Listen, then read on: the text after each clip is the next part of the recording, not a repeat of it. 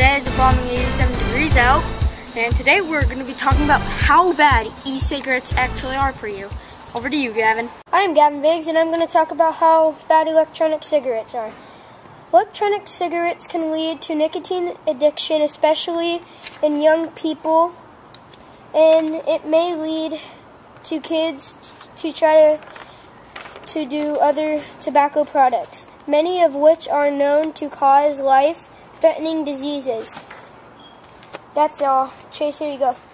That's all for today, folks. Thank you, Gavin, and see you next time.